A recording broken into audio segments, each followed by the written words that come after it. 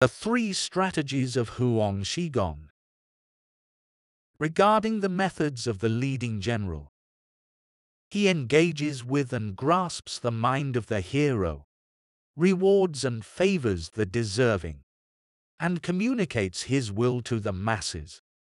For this reason, if he keeps the same likes as the masses, there is nothing he cannot achieve. If he holds the same dislikes as the masses, there is nothing he cannot overcome.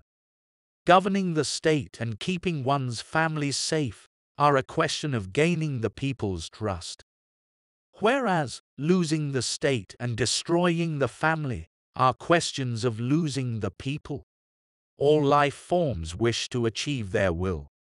According to the military pronouncements, the supple can control the rigid, while the weak can control the strong. Suppleness is virtue. Rigidity is villainy. The people will provide aid to the weak, while they will resent the strong. Suppleness has its time to be used. Rigidity has its time to be implemented. Weakness has its time to be deployed. And strength has its time to be increased. Use all 4 together and control their interactions. When the beginning and the end cannot be seen, no one person can truly know them. The enlightened spirits of heaven and earth change and shift in accordance with all things. Change your movements and be inconsistent. Rotate and transform in response to the enemy. Do not conduct affairs first. Instead, allow the enemy to move, and then react. Thus one can create plans that are limitless in what they can control. This is done by simply propping up and sustaining the authority of heaven. This brings peace and justice to the 8 extremities, and contains and gives order to the 9 barbarians. Those who plan in this way can become teacher to emperors or great lords. For this reason, it is said, there is nobody who does not covet strength, but many cannot maintain what is subtle. If one can preserve what is subtle, then he can protect his life. The sage preserves it in order to respond to all possibilities. If they fold it, subtlety will permeate the 4 seas. If they roll it up, subtlety will not even fill a cup. If they dwell in it, it cannot be used as a home. If they guard it, it cannot be used as city walls. They store it deep in their hearts, and the enemy states must surely submit. The military pronouncements say, when capable of both subtlety and rigidity, one state will shine with glory. When capable of both weakness and strength, one state will be outstanding.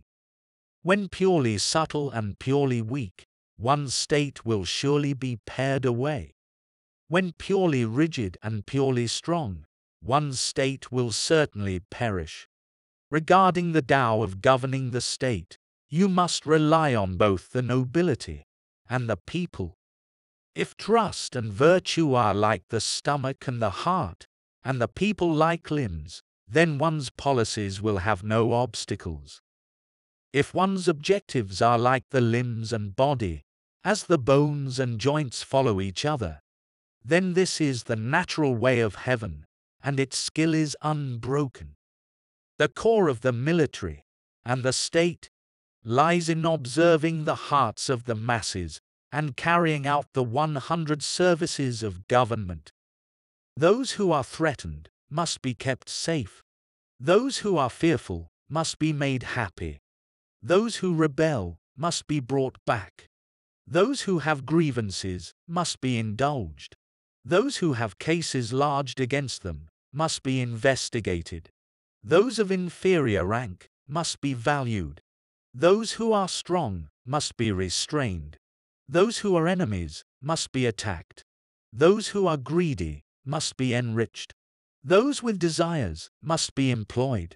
Those who are fearful must be hidden away. Those who devise plans must be kept close. Those who make slanderous remarks must be overturned.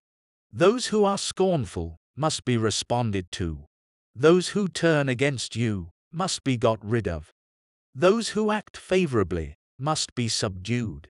Those who are full of themselves must be kept in check. Those who return home to the state must be summoned. Those who submit must be allowed to live. Those who surrender must be released. If you obtain a strategic position, defend it. If you are in a narrow pass, block it. If you face difficult terrain, then establish a military post. If you seize a city, divide it up. If you seize a territory, split it apart. If you seize materials, disperse them. If the enemy moves, spy on them. If the enemy is close, prepare for them. If the enemy is strong, be deferential to make them arrogant. If the enemy is in seclusion, leave them. If the enemy crosses boundaries through insults and taunting, wait for them. If the enemy is violent, calm them. If the enemy is unreasonable, treat them with righteousness. If the enemy is harmonious, then lead them by the hand to your side. Act in accordance with the enemy's movements, in order to subdue them. Follow their trends in order to break them. Be wild with your words in order for them to make mistakes. Surround them with your net in order to catch them. When you gain something, do not keep it. When you occupy somewhere, do not set up long-term defense. When you seize a city, do not stay too long. When you establish a new ruler, do not take anything away. Though it is you who performs the actions, it is your officers who gain from it. Through your actions, they know where their advantage lies. While they act as dukes, it is you who acts as the Son of Heaven. Render the city able to defend itself, and command your officers to position themselves. Previous generations were able to respect their ancestors, but few were able to treat their subordinates respectfully. To respect the ancestors is to show intimacy. To treat subordinates appropriately is to act as a ruler. Those who treat their subordinates appropriately attend to agriculture and sericulture, making sure to not disturb the people during the vital seasons. This means keeping taxes and restraint to a minimum, so that they are not lacking in goods. Keep your labor demands limited, then the state will be rich, and families will be happy. Only then should you select officers to direct and look after the people. Those known as the officers are paladin. For this reason, it is said that if you assemble your paladin, then the enemy state will come to an end. Heroes are the trunks of the state, while the common people are the roots. If you obtain the trunks and gather the roots, then the government will not be resented. The essence of employing the troops lies in honoring ritual and giving out heavy salaries. If you esteem ritual, then knowledgeable officers will come to your service. If you give out heavy salaries, then the officers will approach death with light hearts. This is why when giving salaries to the worthy, do not covet the goods that are handed out. When rewarding success, do not take too much time. In this way, the strength of subordinates will come together, while the enemy state is pared away. As for the Tao of employing troops, if you use respect to hand out titles, and utilize keen observation when handing out goods, officers will approach you of their own free will.